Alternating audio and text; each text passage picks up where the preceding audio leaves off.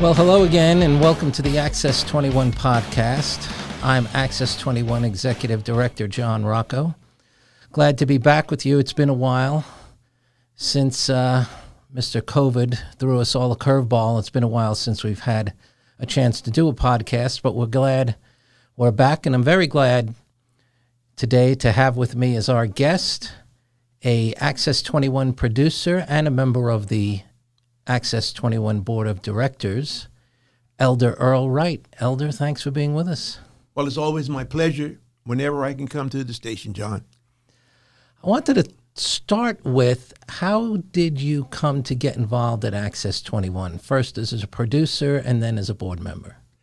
Well, actually, I started classes back in the early 2000s, but the church organization that I was in, I was on the road a lot. So I had to cancel out. So about 7 years ago, I came back to the studio and went through all the classes. And I wanted to become a producer because the religious world is in chaos right now. And people are delivering all different types of messages that's leading people astray. So I started the broadcast hoping that I could change someone's life. If I just changed one person, I'd be happy. And what kind of reaction have you gotten to your broadcast? Well, I'm starting to get a lot of reaction now because I started broadcast. When I first started, I was on Tuesdays, but now I come on every Sunday at 6:30, and I'm getting a lot of calls. I have a couple of churches in Jamaica that the pastor have their members go on the website and watch the broadcast. I did a teaching on Matthews 5, 6, and 7. And I got like over 8,000 views on it, people from Jamaica and other parts of the world. So talk a little bit about what you actually do on your show. I mean, obviously it's a religious show, but give us a little more detail of exactly, if I was to tune in, what would I see? Well, I'm the type of preacher that only teach people the Bible. That's all. On my show, God gives me abundance of scriptures to prepare, and then I read the scripture and I explain the scripture in the context that it is written in. God doesn't need no help with the Bible. A lot of preachers and teachers, they'll read scriptures and say, this is not what that means.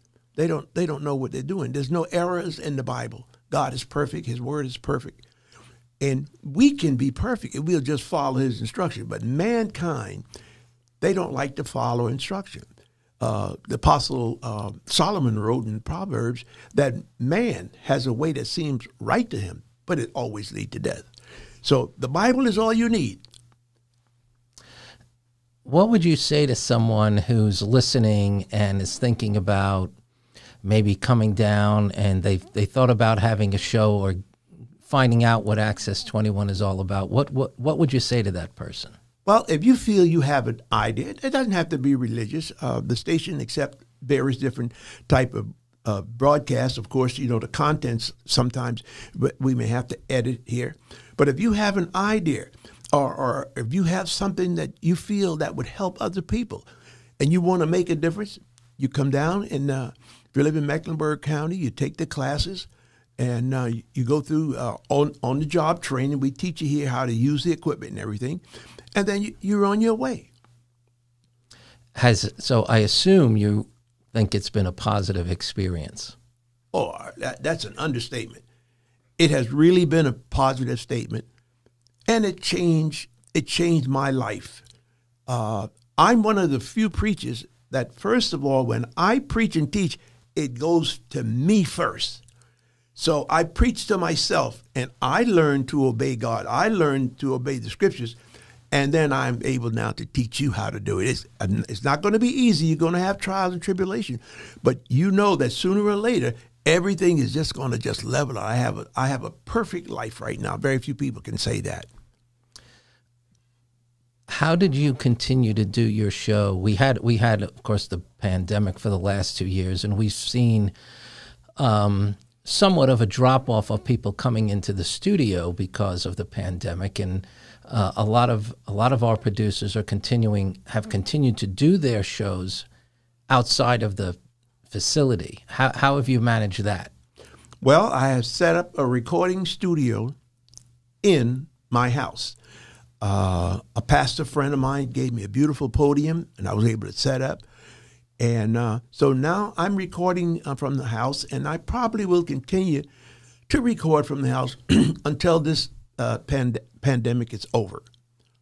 And then you're going to come back to the studio. Sure. And then I'm eager to get in and do a broadcast. But rarely I have guests on my show because, a lot of preachers and teachers, some things in the Bible they don't believe.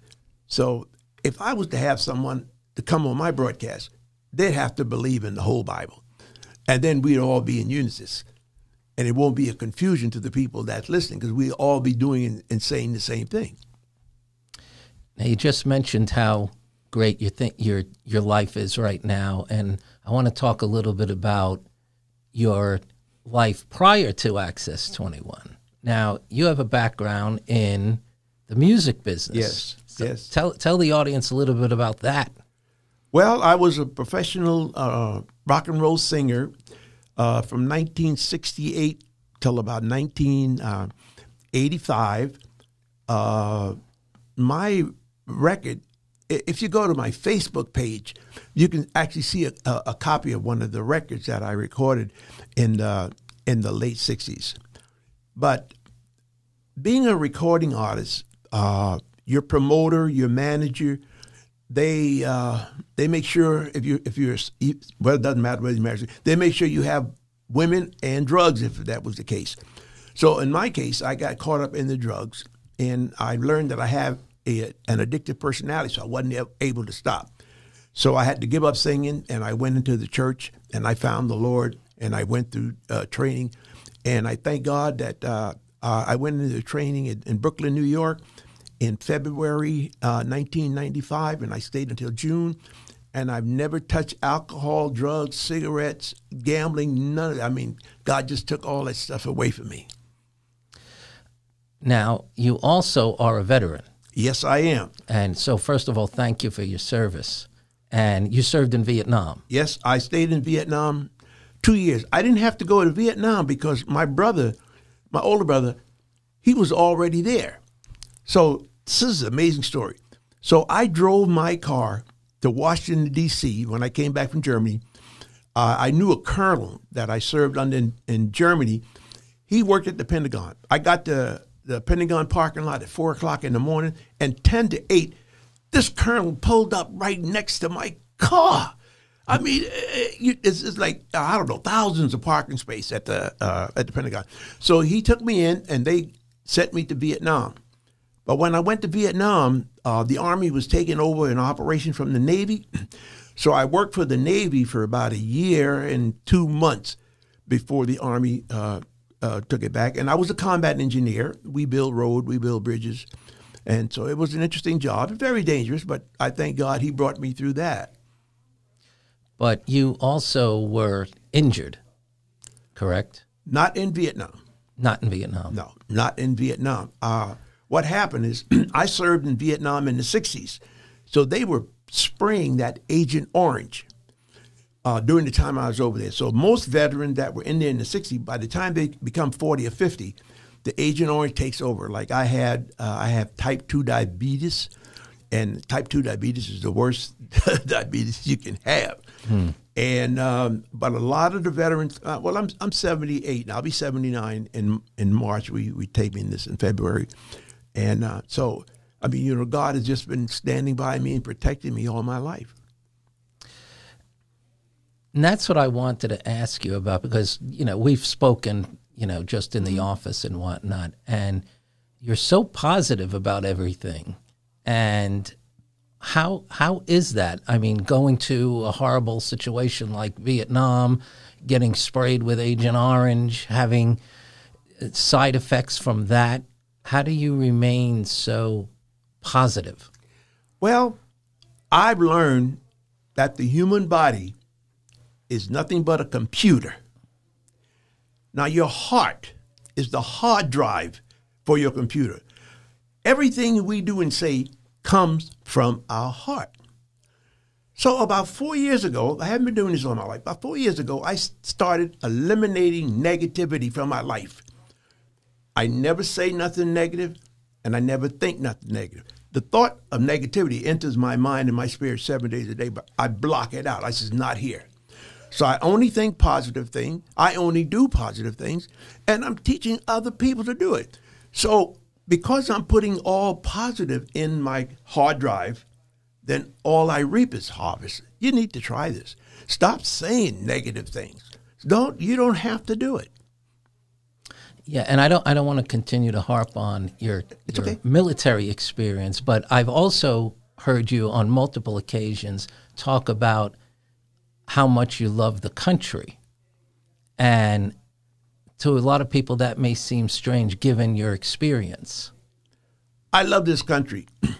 It is a great country. You know, I was born in 1943 in Charleston, South Carolina.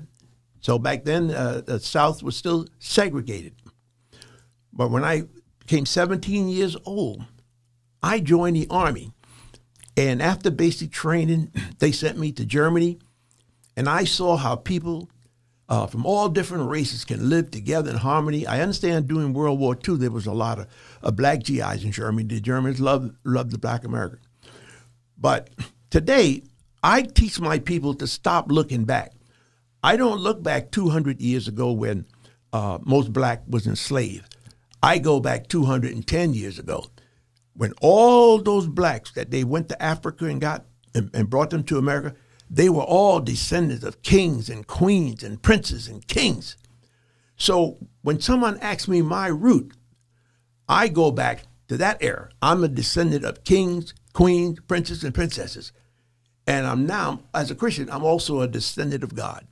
So I am royalty. And whether somebody acknowledges that or not, I know I am royalty. And I love it.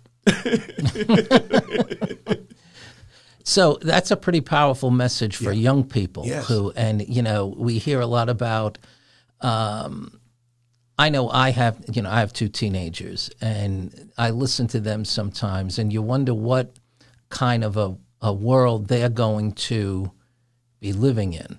And sometimes it's discouraging. Yeah, I pity our youth. You know, the government has taken away, as a senior citizen, the government took away our senior citizen. They took the Social Security, $360 billion they took from the Social Security Fund and gave it to banks and automobile industry. So a lot of senior citizens my age are suffering who don't have an income or don't have other than a retirement income. And if the way they're going now, by the time I'm worried about my grandchildren. My grandchildren are all under 11. My kids are all over 30, so I'm not worried about them. But our children, I fear for. We used to have moral ethic and moral standards here in the United States. But now somehow the negativity is going into the government. And who do they attack? America's greatest hero, our World War I, our World War II, our Korean, Vietnam veteran. And we stole their benefits from them. President Barack Obama, God's been watching you. You did it. You and your entourage. Well, let me go back again. So after you got back from Vietnam, a lot of veterans, unfortunately, experienced a lot of negativity because of the opposition to the war. Did you experience anything like that?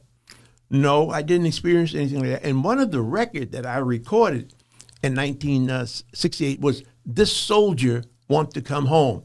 It was about a soldier in Vietnam. He was fighting. He didn't know why he was there. And the record is called This Soldier Want to Come Home. I know it's on my Facebook page. I'm not sure if it's on YouTube or not, but I know it's on my Facebook page. It's probably on YouTube too. Or you can go to YouTube or Google and type in Earl Wright songs, and then that record will pop up.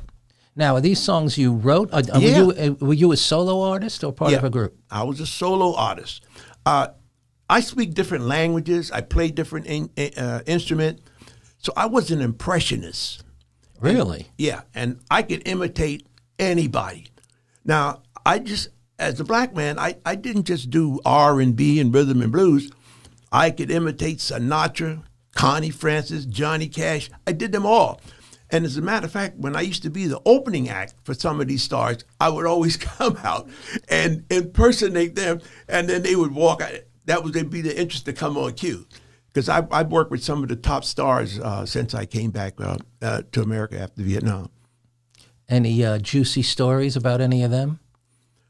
No, I don't believe in tattletaling, because sometimes, every time someone tells, I won't tell anybody. Go ahead. But most of the time, when someone tells a story, they're going to add or just take a little bit away from it. It was a great experience for me, and if I had to do it over again, I would do it up to a point.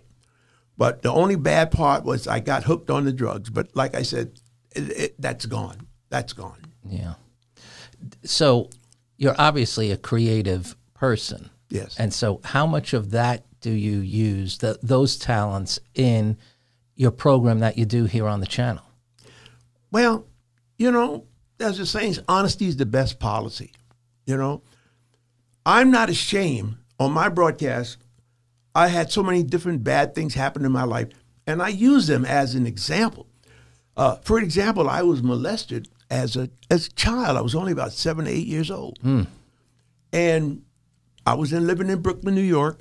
My aunt came to Charleston and got me and took me to New York. I had a beautiful life. I was the only child, all the toys in all the world. But my cousin kept molesting me. I couldn't take the pain. I left. When I became a man, I went into the retail business. This guy came to me for a job, and I gave him a job. The molester. That molester. Not only did I give him a job, I put him in business. We had chains of stores. I gave him a job delivering circles. He did floors. I gave him a job doing the floor. And not once did he says, cousin, I'm sorry I did this to you. But he died about 48 years, and he died a horrible death. But I don't hate him. I don't hate him. Once something has happened, you can't change it. And people should take this. A lot of bad things. Let it go. Let it go. Call on God. But stop looking back. There's nothing back there but pain. That's what I look ahead. And I'm already in tomorrow. Today is gone. So I don't even worry about tomorrow, because I know when I get there, God is there. Well, now, I mean, this just adds a whole other layer, this story, that it's even more amazing to me about how positive you actually are. Mm-hmm. Totally positive. Totally positive. And there's a scripture in Philippians 4:13 that says, I can do all things through Christ, which is my strength. I can make a statement that probably the richest person in the world can't make right now. I'm sitting here today, John, I don't have not one problem that needs resolved. I don't have one want that I need. God has blessed me with everything I've got, and I'm happy. And I came to God in 1995. My entire estate was a shopping bag full of clothes, a shopping bag full of clothes. Now, I work with a lot of church organizations. Whenever I minister for a church, I charge them $1 a year. I don't take salary, so everything I have, God gave me, and I'm grateful. But I know David says, I look to the hills from whence comes my help. I know who's my helper, the good Lord. Well, it's really an amazing story, and I hope a lot of the audience is affected by it, because it really is. I try to be a positive person myself, and it's always, there are so many people who are just so down and negative, like every day, and I personally, I can't be around that. It's like you're bringing me down. Yeah. I've got to, get, I always say, you only have one life, and what are you doing? What are you doing? It's spending it being miserable. Remember I said your body is like a computer. Now, there are people that someone could come into their space and make them angry. Now, when you allow someone to make you angry, that means you've lost control of your life. They're controlling your life. In Psalms 37:8, it says, cease from anger. That means stop. You don't have to get angry. When someone say something that would make you angry, you either walk away or you just don't have to answer them. You understand? But when you respond, you have made their day. When people say something to me that's negative, or some people don't like me, I say, hey, thank you for sharing, and may God bless you. And I just walk away. You see, practice make perfect. You're not going to automatically do these things. You've got to be conscious of what you're doing every minute, every hour of the day. When someone says something to me, I take a split second and say, can I answer in love? And if I can't answer in love, thanks for sharing, and I'm out of there. Yeah. Yeah, it's sad sometimes, when you see people, you see a homeless person, and you wonder, what happened? Because certainly no one's born into that situation. Something terrible's happened to create that situation for that person. Yeah, well, you have a lot of people that are in some awful situations. There are a lot of people in awful marriages. When you have it in your home, now it's harder to deal with it, but you can still deal with it even if it's in your home. But you have to take control. 1 Thessalonians 4:4 says you must learn to control your vessel. So you can control what you say. You can control what you do. You're the only one really that control it. But when you allow someone to interfere and corrupt your day, you've lost control. They're not losing control. Well, I would encourage our audience that's listening to tune in to your show, which is entitled Ye Shall Know the Truth. And it's on when? It's on Access 21 at 6:30 every Sunday. Yeah, tune in. There's always something. It's always something in the broadcast that will get your attention, because I give revelation to the scriptures that most preachers don't have. You see, God doesn't show every preacher, because not every preacher belongs to God, all the secrets in the Bible. Do you understand? The scriptures hold many secrets, but God will help you to discern them if you ask him. So if you're having a problem in your life, I would just ask you to turn to God and ask him to help you. There's something that I do. God hates sin. There's something that I do every day, 7 days a week, and I says, Lord, I love you, and Lord, I repent. When you say that, Lord, I love you, Lord, I repent, then there's no sin in your body, so God can come in your presence, and you will see him eventually. But you have to do your part. You have to love everybody. That is the secret. You have to love everybody. If you don't love everybody, you don't love God. Because if you go back to Genesis 1, it was God who created every human being. So every human being, no matter who they are, saint or sinner, they belong to God. So treat everybody the way you would love to be treated. Everybody's not going to treat you good, but so what? That's no big deal. When I'm mistreated, I'm happy because I'm in good company. They mistreated Jesus for over 33 years. So that's how I look at it. Man, when you slap me, I'm going to turn the other cheek. A lot of men say, no, you better not slap me. I hear a lot of preachers say, don't slap me. And if you slap me again, I'll turn the other cheek. But if you probably slap me a third time, God probably knock you dead. Well, I'm not going to do that at all, because I appreciate everything you do. And now you're on the Access 21 board. Yes, I'm privileged to be not only a producer, but also a board member. And if you having problems or anything, you can contact me. My information is on the board here in the studio, or you watch every one of my broadcasts. I have all my contact information. Bishop Earl Wright, Post Office Box 382, Pineville, North Carolina 28134. Or you can email ewright75@carolina.rr.com, or you can call me 704-340-0221. Well, I'm very happy that you were able to spend a few minutes with us, and I hope the audience was as intrigued as I was about your fascinating background. Well, I owe it all to God. I owe it all to God. And I'm pleased with the life I live. I'm at peace with the world. I'm at peace with my children. But learn to love everybody. Learn to love everybody. You're going to have to do that. You're going to have to do it. And learn to forgive everybody. If you love everybody and you learn to forgive everybody, your whole life will change. And start saying every day, Lord, I love you. Lord, I repent. And watch what happens in the next 30 days. Well, Elder Wright, thanks again for being with us. And we'll see you around the studio and on the channel. All right. And every morning I wake up, I look up and I say, go ahead, God, make my day. And that's what he does. And if you'd like to have your own program or podcast on Access 21, feel free to check out our website at tvaccess21.com, or you can give us a call at 704-377-8988. I'd like to thank once again our engineer for this program, James Rossi. Yes, thank you, James. And also remind you that this podcast was recorded at the facilities of the Charlotte-Mecklenburg Public Access Corporation. So until we see you again, this is Executive Director John Rocco. Thanks for listening, and we'll see you soon. Bye-bye.